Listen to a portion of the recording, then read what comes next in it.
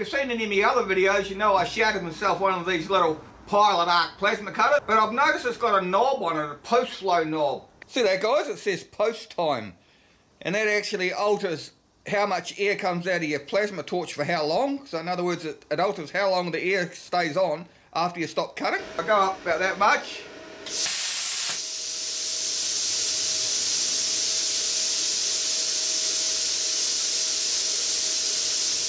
See how long that took? What the air does after you've completed your cut is the air runs through here and it cools down your consumables, and the idea of that is that you don't burn them out so quick. But the more you turn this up, the longer it takes for that air to stop. So if we go all the way around like that,